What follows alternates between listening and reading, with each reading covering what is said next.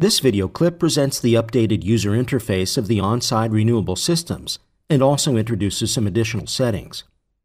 Activate the Object tool and open its Settings dialog. Open the Mechanical On-Site Renewable Systems folder. First, select the rainwater tank from the appearing objects. On the Custom Settings panel, we can easily set the basic settings and also the 2D and 3D representations of this element. We can choose the form of the tank, the location of the inlet, and we can even set or hide the tap by utilizing its checkbox. On the next tab page, we can find the descriptions with relevant information. Let's select the solar collector evacuated tube now. On its custom setting panel, we can set or hide the water tank by using its checkbox. We can set the number of tubes, the distances between the tubes, and also the panel angle. After the panel angle is set, the support checkbox becomes available.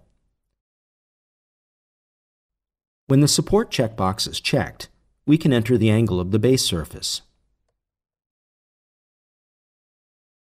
The solar collector flat panel has similar settings as were just mentioned. The next object is the solar photovoltaic panel. Let's see an example for its enhanced settings. Enter 45 degrees for the slope angle, 5 for horizontal, 3 for vertical panels, 500 millimeters for the width, and 800 millimeters for the height of the panel elements. You can follow the changes in the preview window. The support works in the same way as the solar collector. The wind turbine household has several parameter setting options, such as hub height, rotor diameter, rotor angle, number of blades, and tower diameters. Finally, let's select the wind turbine industrial. This has the same dimensions and 2D representation settings as the household wind turbine. As a new option for both wind turbines, you can find the animation on the third tab page. This option allows you to make the rotors turn in 3D when creating animations.